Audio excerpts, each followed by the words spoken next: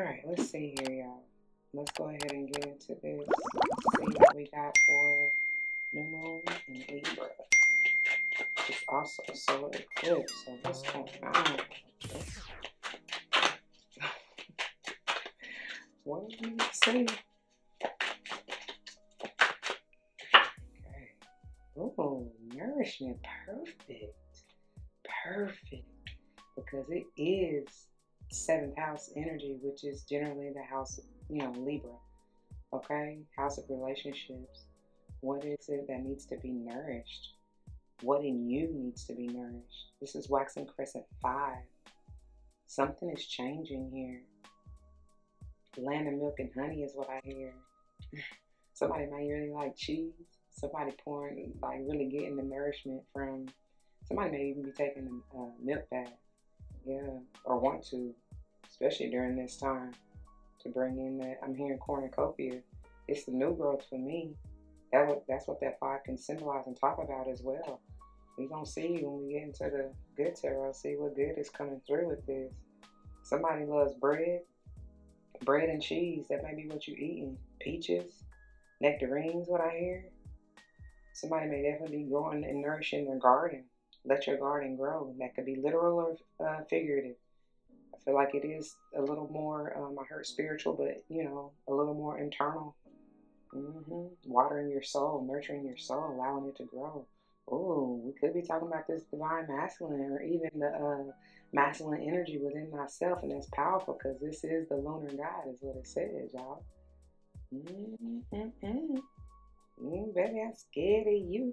So 2, 4, 6, 42 being a 6. Somebody may be 42 years young. Somebody may have a 2, 4, 5, 7-year-old. 6, did I say 6? Whatever. All the numbers that I've already said. That may be the age of your child or children. Okay? Somebody may be born in the months of February, April, May, July, June, July. On any of these dates I've already said. And or any of these dates in whatever month, to be honest. Okay? What good is this? What is this for this lunar eclipse? For this new moon? Make it plain, please. What good can this get? Oh, new is trying to come through. 7 of, it's something about these 7s. That's double confirmation. Yeah. And it's funny because, generally I love this deck because for me it brings forth any and all things good, no matter the typical every energy of, hold on, I need to say that. No matter the card, each card has polar energies, right? A positive and negative aspect, if you will. And generally, y'all should know by now, for those of you who don't, the air is not my favorite suit, even though I'm heavily that's as if for somebody is heavily aspected in their chart.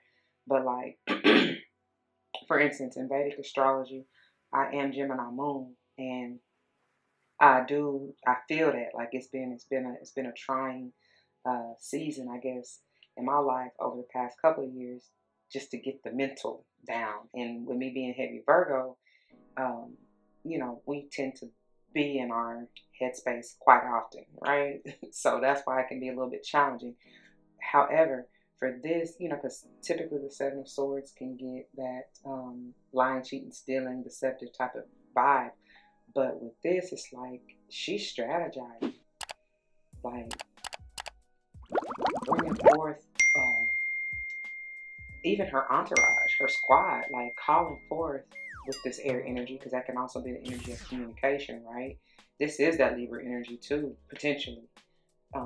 It could be any, like for me to even mention Gemini moon, it could be Gemini and or Aquarius. I was about to say Sage. That's crazy. It may be something coming through during Sage season for somebody. If somebody has Sage heavily aspected and or are dealing with one. Whatever. What I'm getting, because it could be anybody just in this energy. But what I'm getting is like she calling forth help. It's like, and hopefully, prayerfully, somebody is removing this mask.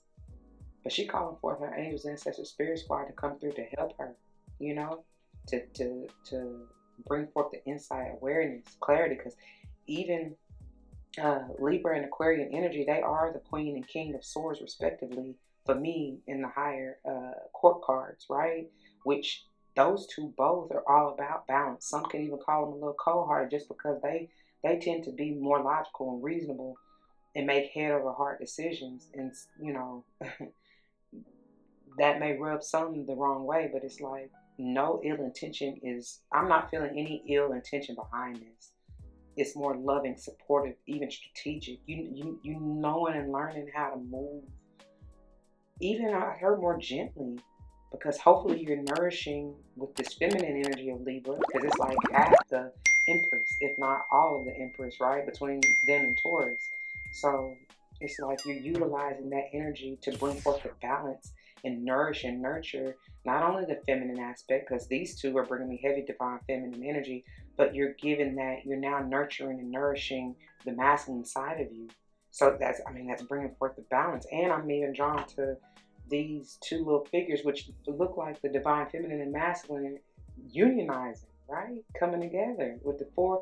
Honestly, the 2, 4, and 6 in here is talking about that balance for me. Y'all see them over there in the background? That's what you've been working on in the background for me to say that. For whoever that resonates with, yeah. Anyway, bottom of the deck. Oh, 5 of, I was about to say 5 of air. My God. 5 of wands. 5 of fire in this deck. And I said ooh like that because this 5 of wands can generally talks about, again, like, you know, conflict, stress, chaos, confusion. It's another 5. Where did that 5 go? Waxing crescent 5. It's another 5, so that's double confirmation. Something's done died or needs to be. And I feel like it's just, if you have found yourself in this mentally conflicting energy or unbalanced in some kind of way, not balanced, let me say it like that, then prayerfully you are taking time out to, like I said, get in this divine feminine energy to really heal and nurture that stuff so that you can receive this replenishment, is what I just heard. Chad, I don't know, but I hope you take heed to it. Stay tuned, y'all, if you want to go even further into the extended, okay? Link will be below. Deuces.